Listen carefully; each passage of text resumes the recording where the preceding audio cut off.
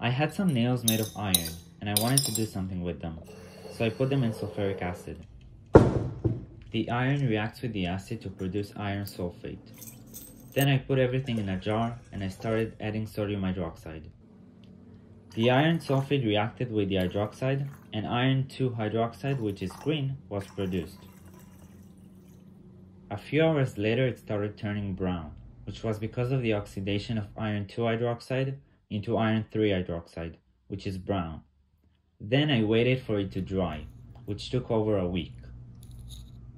And a week later I was left with something that looks like shit. This is potassium permanganate, a strong oxidizing agent. Potassium permanganate oxidizes the glycerin and causes it to catch fire. The color of the flame is purple because cations of potassium release purple light. To make iodine, I use sulfuric acid and potassium iodide. They react and produce iodine. The gas you see is iodine and sulfur dioxide. When the reaction is over, we're left with a lot of mess and solid iodine. This is iodine, one of my favorite elements. It stains almost everything it touches, it's toxic, and it has a strong tendency to turn into gas. Even at room temperature you can see the purple fumes, and with a little more heat, it looks like that.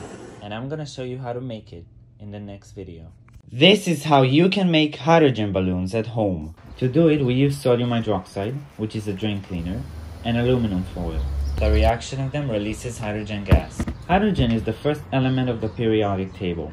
It's lighter than air, and even lighter than helium. The iron reacts with the acid to produce iron sulfate.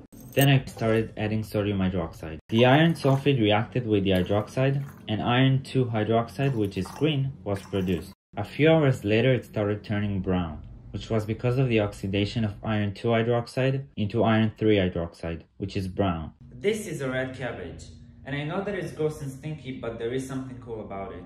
It's a pH indicator. It changes its color in the presence of different levels of pH. So we start by cutting it and putting it in hot water.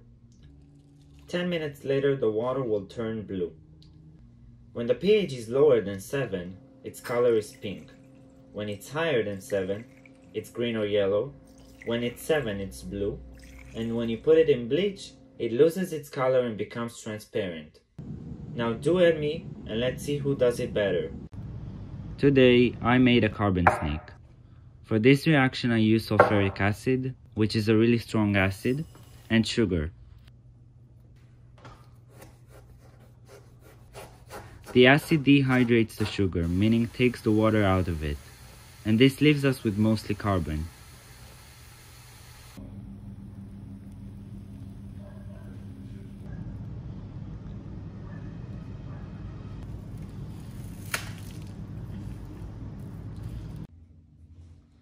Let's make gummy bear rockets.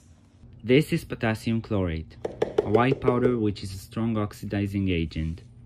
Melting it causes it to break into KCl and oxygen gas. This oxidizes the sugar in the gummy bear and causes it to catch fire.